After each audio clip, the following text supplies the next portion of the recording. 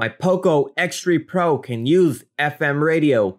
In the radio app, it says to connect some wired headphones and it won't work without it. After connecting, you can use the app to listen to any stations and you can even record them.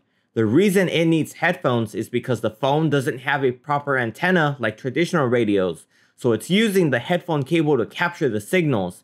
Because of this, you can use just the cable with no headphones plugged in and switch it to the phone's speaker to hear the radio.